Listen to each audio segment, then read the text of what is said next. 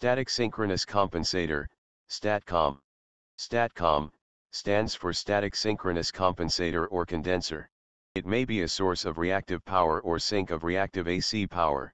It can also provide active power when connected to source of power. It is a shunt device which uses power electronics devices like GTO, IGCT, MCT or IGBT etc.